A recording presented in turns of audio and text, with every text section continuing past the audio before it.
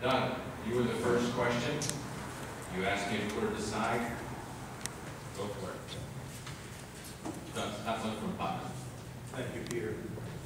Of course, my comment is about the gun control issue, and like Penny, Tony, thank you for showing up. We all understand that you voted against that abomination of a bill, and we thank you. I thank you for that. I know, Tony, you and I served together, seems like a lifetime ago, but I know where you come from on that issue as well.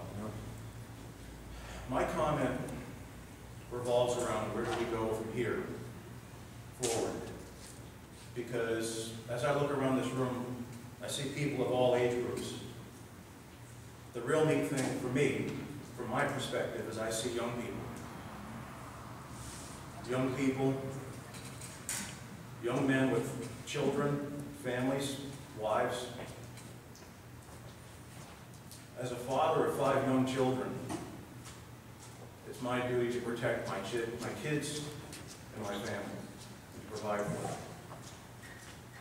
And what this law essentially did was, it took away my choices to protect my kids.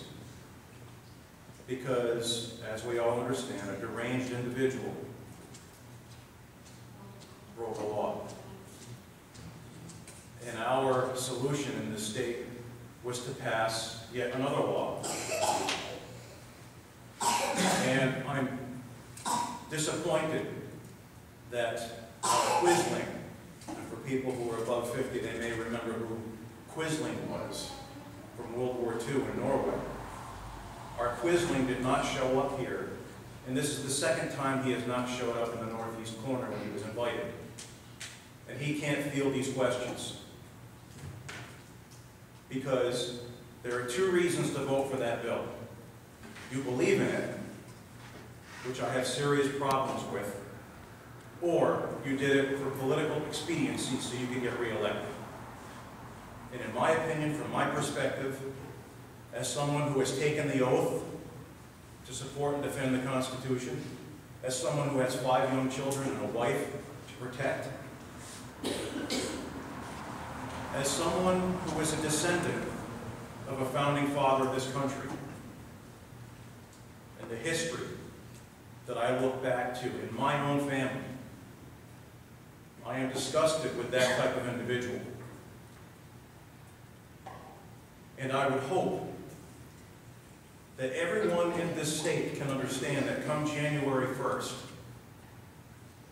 when most of the provisions of this bill, this law, go into effect, it will turn many of us who are good law-abiding citizens into felons. And here's why. The other side, Mr. McKinney, will tell you, oh, we put in a grandfather clause. As long as you register what you own, you can keep it. That may be true, but I was one of those people who stayed up all night long watching the proceedings on the Connecticut network.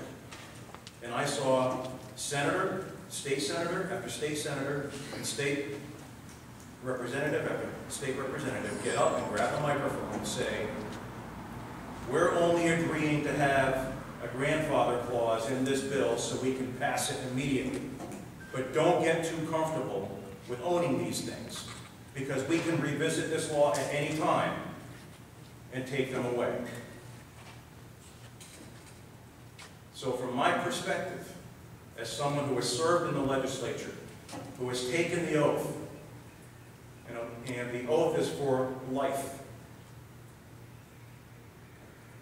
that when I have people who are supposedly in leadership and authority positions that tell me that my compliance to a law will actually lead me down the path of being in the laws, in the crosshairs of the law, it's put me into a no-win situation. And it's put every single one of us in a no-win situation come January 1st.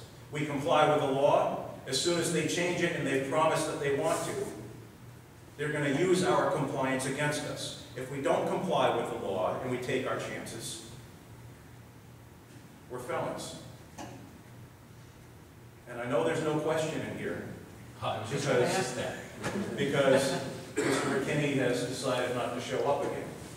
But I would like to thank you three for being here tonight and taking time out of your schedule and meeting with us. And I just hope that you, as you move forward in your political careers, and everyone that's here in this room tonight, understand that this state has put us in a no-win situation, and we haven't even discussed the economic issues that are involved. And I know for me, from my perspective, and I'll close with this, as someone who has the history here with my family in this state, and my parents who right now live and work on a farm that dates back to 1816 in an area that our family settled. And my parents are approaching their 70s. I cannot possibly leave my family and my land. And that puts me, Summer, Amber, David, Taylor, and Phoebe, my 5 children, in a very, very dangerous environment. And I'm not even talking about facing criminals, I'm talking about facing the law. Okay?